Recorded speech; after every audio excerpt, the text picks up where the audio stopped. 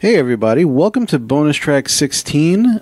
This is going to be the first of, we don't know if many, of the series we'll probably be calling the worst of Old Man and Skinny Guy.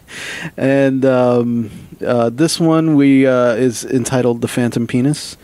For those who are Star Wars fans, you probably already guessed what we're going to be talking about in this bonus track. But for those who are unsure, that is something that is most Star Wars fans affectionately call Star Wars number 1. And it's kind of discussed a little bit in this track.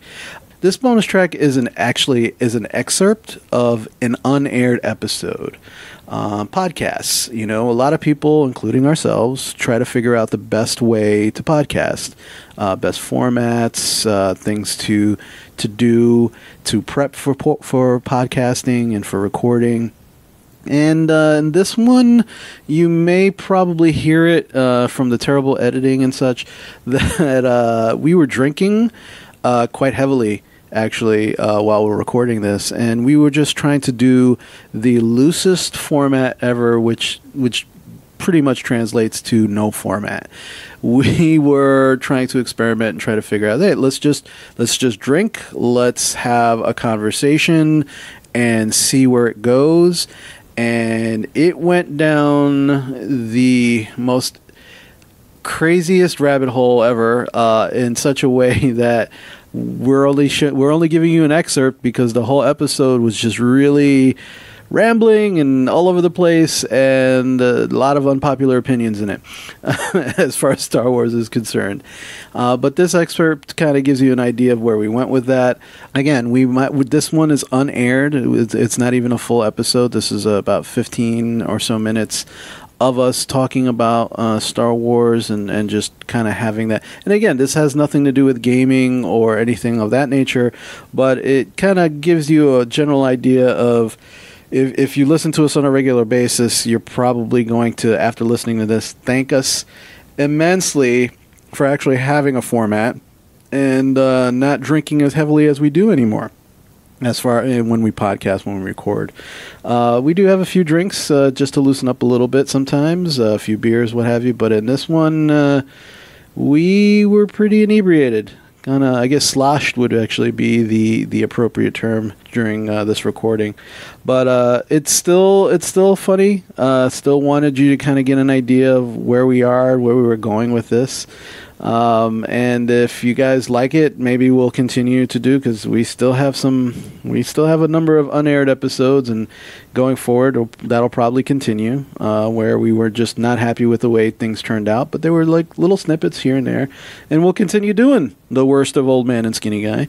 If you're a Star Wars fan, you'll probably get a kick out of this. Some of you might actually want to hunt us down after you hear this, or maybe not. Maybe you agree with us, who knows. But anyway, we just want you to enjoy bonus track number 16, the worst of Old Man and Skinny Guy, The Phantom Penis. Enjoy.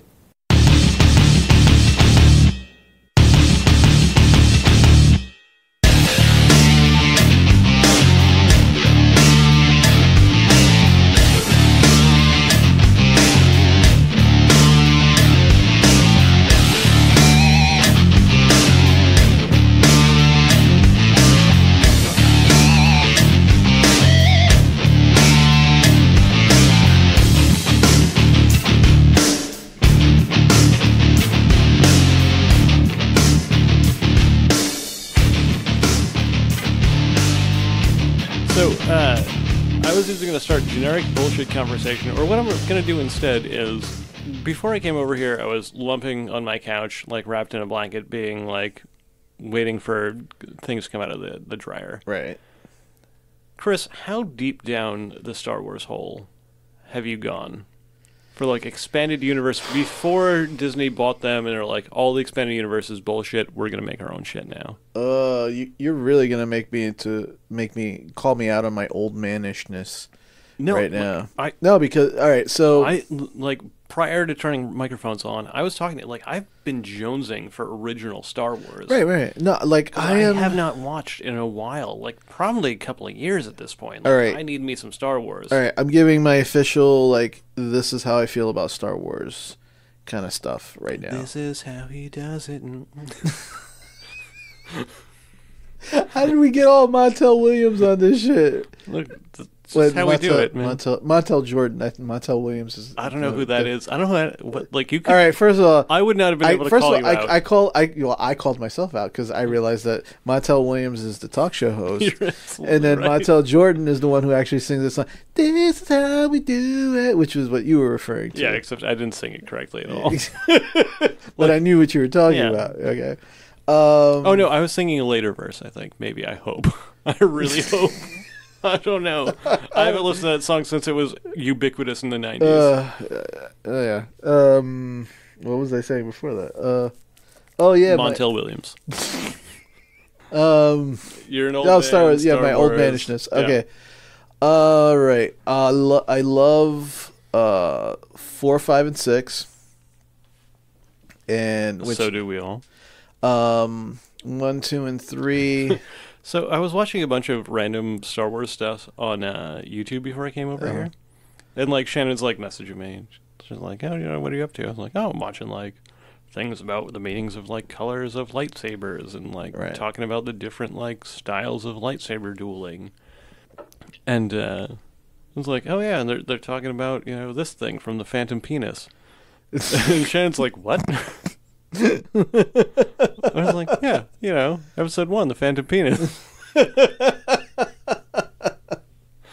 Nice. Because I'm physically incapable of calling it anything else.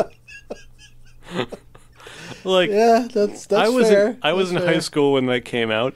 I'm physically incapable of calling it by anything other than the Phantom Penis. Yeah, so, all right, 4, 5, and 6, I love those movies. Best one for me is Empire Strikes Back.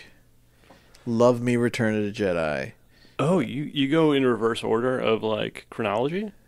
So you go Jedi, Empire, New Hope? No. Empire, Jedi, New Hope.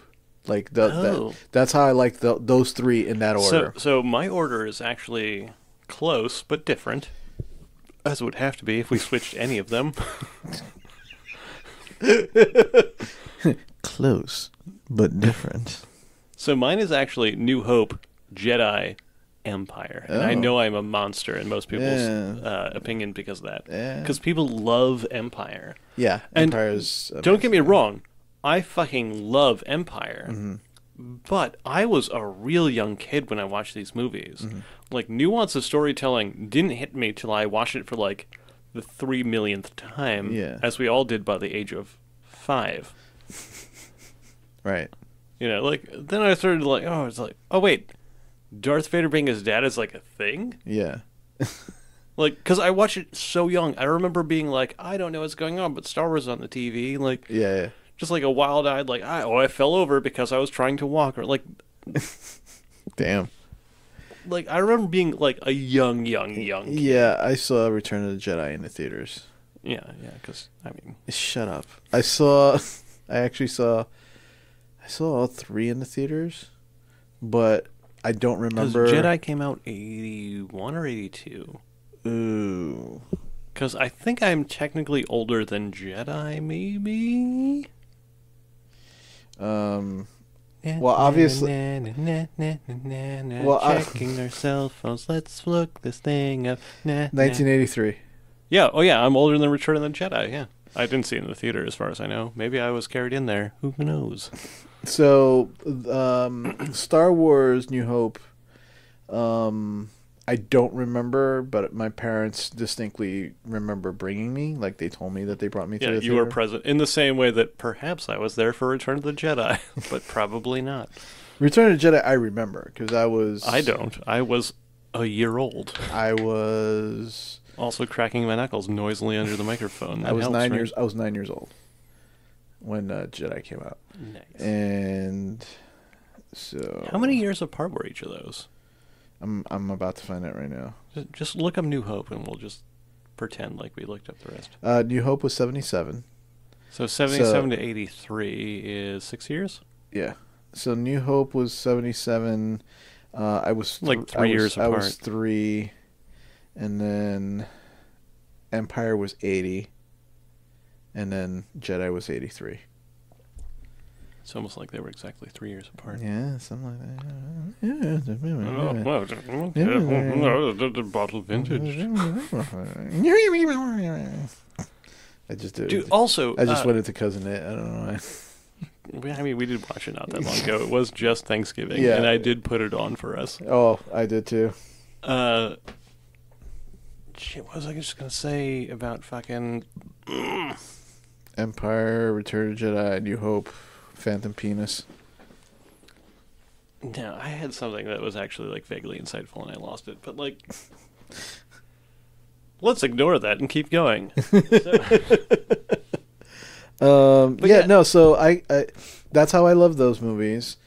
And then 1, 2, and 3 came out, and the only thing I enjoyed about the two things I enjoyed about those movies, lightsaber duels? collectively, okay, lightsaber duels was Darth Maul, okay, Ray Parks, yeah, Ray Park, and who is was it Park or Parks? Park Singular, okay. Yeah. But one park. Yeah, one park, not many parks. And a vigorous Scottish accent that can never be allowed on cinema, apparently. Well, yeah, he was dubbed over. Yeah, both in the Phantom Penis and in X-Men. What was the first X-Men movie called? It was just X-Men. Just X-Men? Yeah. Also in that? No, that was his voice. Oh, did he? That was his voice, He, actually toned down his ridiculous, overbearing Scottish accent that no one ever wants to record? That was his voice in that one, but in Phantom Menace. Also, he plays Toad, who I both think is the most ridiculous character, but also really like. Yeah. What was it? Phantom Penis. All right. No, we were not quite to the Phantom Penis yet. 1, 2, and 3. 1, 2, and 3. Ray Park as Darth Maul was awesome, and the ensuing you're right. We were in the Phantom Penis. Yeah, and the ensuing lightsaber duel, obviously. Yeah. So, can we take a moment to just note that the notable Duel of Fates, like that entire like Obi-Wan, fucking Qui-Gon, the greatest Sith of all time, and Darth Maul are all dueling, right?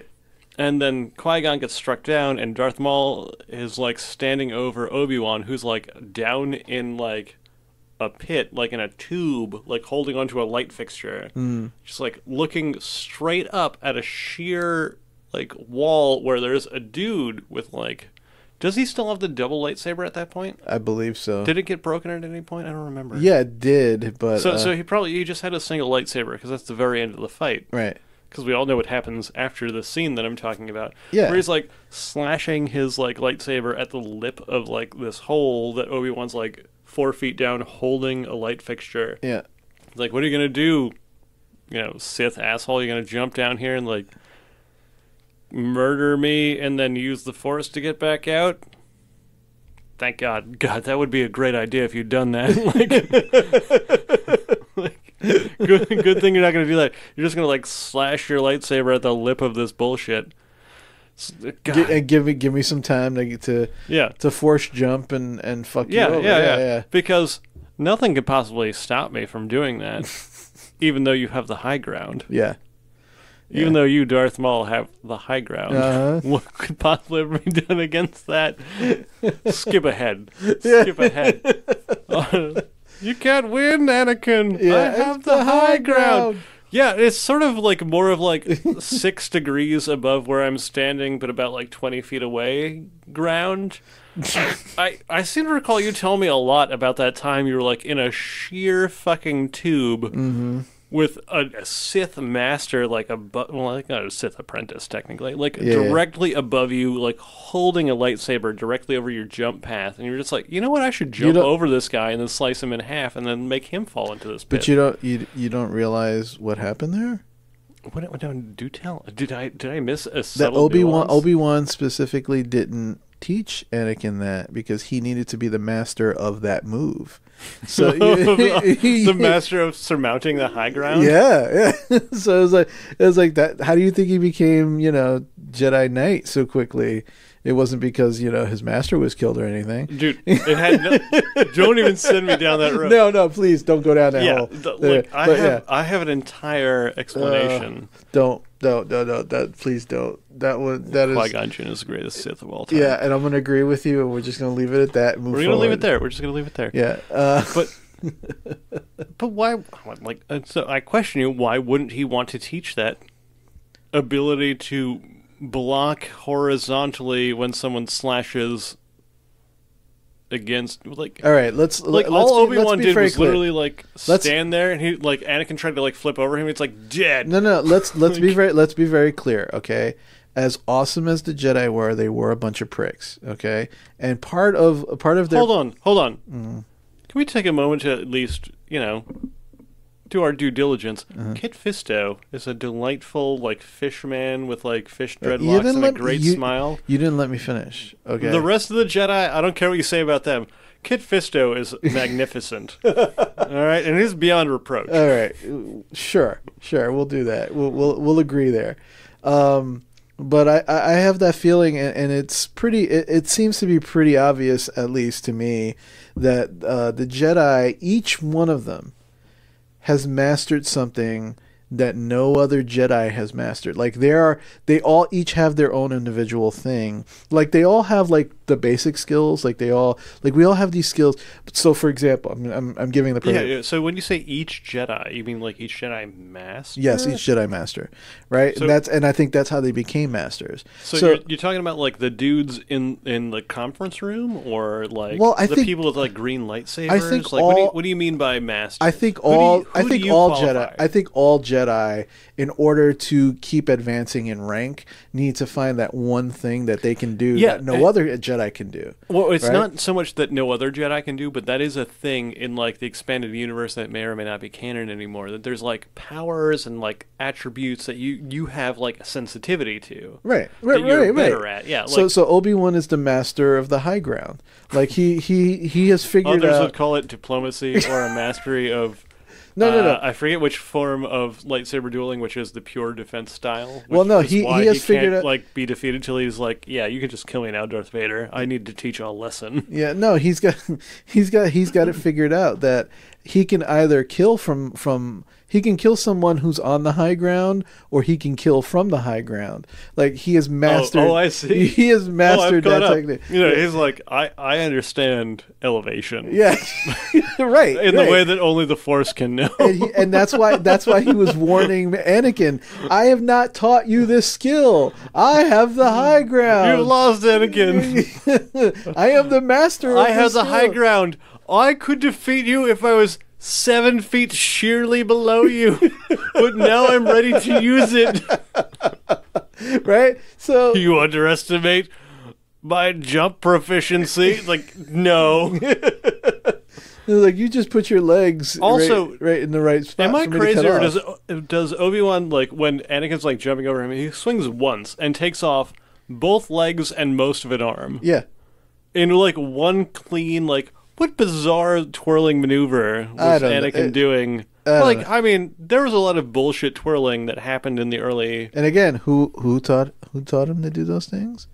Obi-Wan. It was almost like Obi-Wan taught him how to be weak in a specific way. Dude, you just want me to go down this hole? No. Wait, stop. Dude, I'm so ready to go on a whole Jar Jar. And, no. Please don't. Yoda and oh god. Qui-Gon's the greatest Sith of all time. No, but that's what I'm saying is that each Jedi is a master of a prick move. Have you watched any of the film or digital or animated expanded universe stuff?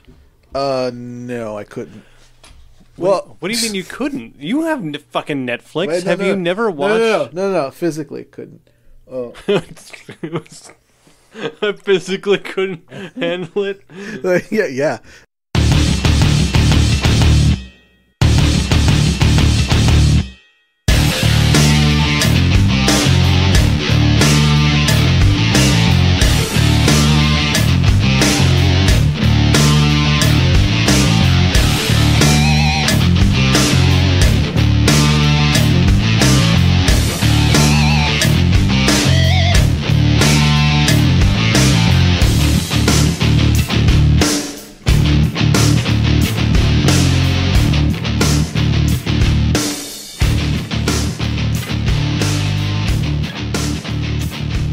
Hey everyone, here's a friendly little reminder from Old Man. If you're not subscribed to Old Man and Skinny Guy Gaming Talk for Everyone, what are you waiting for? Just hit the subscribe button on whatever platform you're listening to us on. We're on Spotify, Stitcher, Google Play, iTunes. Doesn't matter where you're listening to us. Hit subscribe. That way you'll never forget and you'll always get all the content every Friday from Old Man and Skinny Guy. If you can't wait for content, just go to our Patreon page, patreon.com/oldmanskinnyguy, all one word. And then you, no matter what patron level you will become, can get Old Man and Skinny Guy content earlier than Friday. So, again, don't forget to hit the subscribe button. And if you want to hear us earlier, make sure to go to patreon.com/oldmanskinnyguy to get that content early. Take care.